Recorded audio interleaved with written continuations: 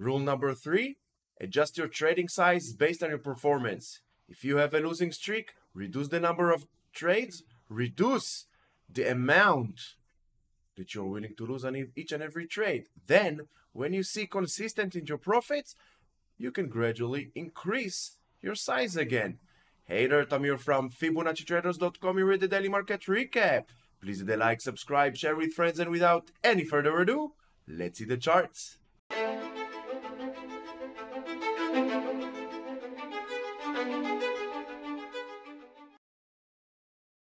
But in the daily, as we can see, 430, still a very tough resistance.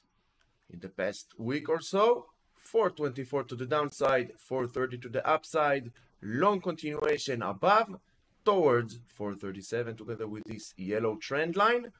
If 424 will fail to hold, we will close this gap, and then 420, 419 to the downside, we'll need to hold.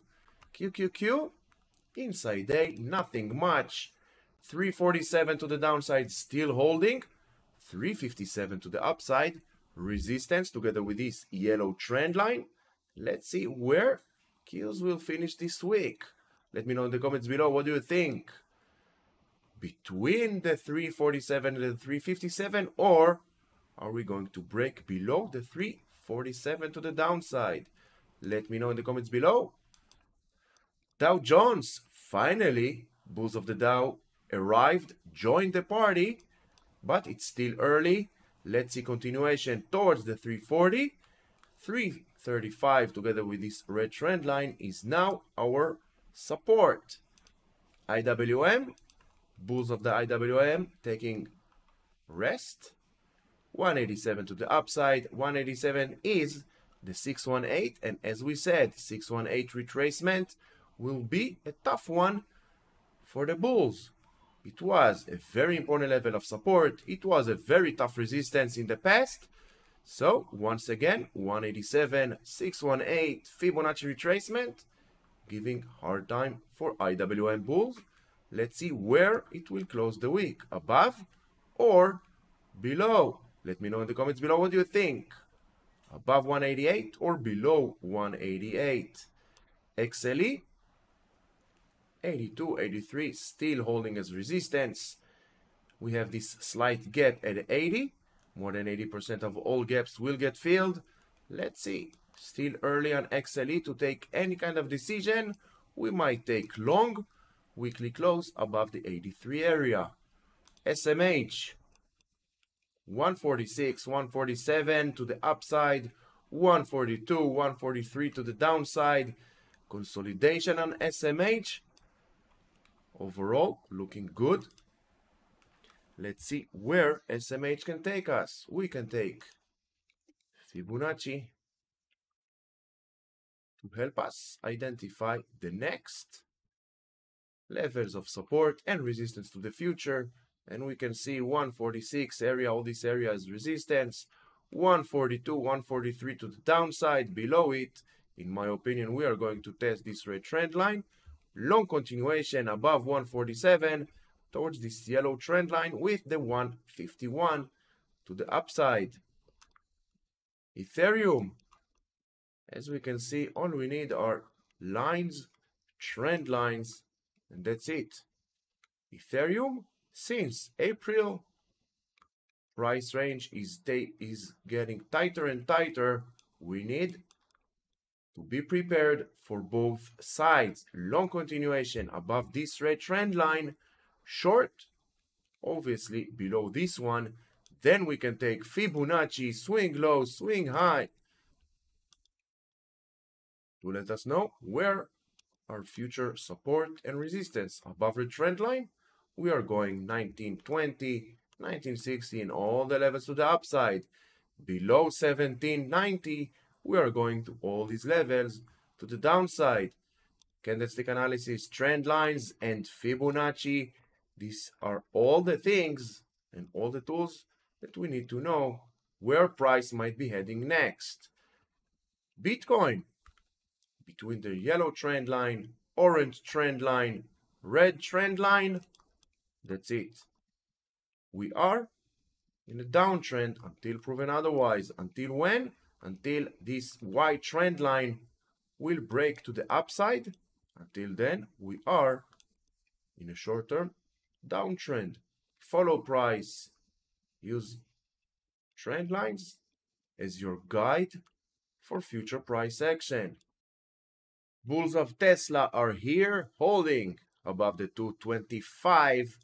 Looks like bulls of Tesla are making the run towards 250 and closing this gap at the 261.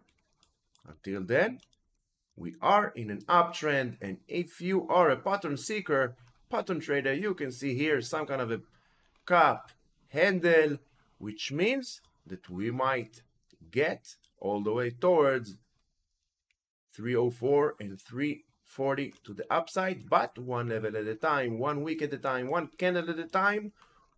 Fibonacci traders, we don't rely on patterns because patterns are not reliable.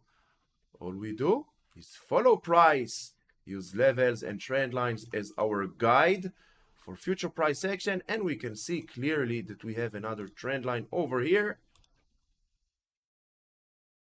This is our next major resistance, 250, together with this green trend line and the gap at the 261.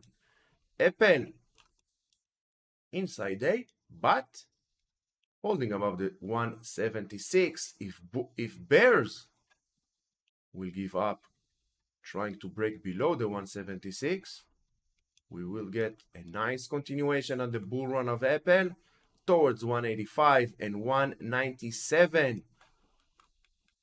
Microsoft inside day, relaxing above the 324. This 324 needs to hold, otherwise we are going to close this gap at the 316 and retesting the 313 together with this red trend line. For now, Microsoft moving sideways. If you are not long or short on Microsoft, need to wait. And of course, it's only my opinion. Everything you see and hear from me is only my opinion. Always do your own due diligence. In my opinion, if you're not long or short on Microsoft, need to wait. Short, I don't see any short. Maybe short-term short below 313. Long continuation above 340 towards 344 and 360. Netflix, pulls of Netflix holding the 393 to the downside. Very important level of support, as you can see, since end of May. 394, 393 is holding. Now let's see if we can get continuation above 413, above this red trend line towards this red trend line together with the 440. Google, same as Microsoft, since middle of May, basically moving sideways between the 121 and the 126 to the upside. Doji, let's see where Google is heading. Short below 121 towards 117. Long continuation above 126 towards 133 together with this white trend line. Amazon, perfect example of why trend lines are the true support resistance for price action and also roadmap for future price action. Inside candle, holding this yellow trend line. This yellow trend line helps us to identify the higher lows. This yellow trend line helps us to identify the higher highs, which means we are in an uptrend. Uptrend inside an uptrend. If you're looking for short, stop looking, because for now Amazon is in an uptrend. Follow the trend lines as your guide for future price action. Nvidia, retesting this yellow trend line as support. It was resistance, as we can see. Resistance, resistance, resistance.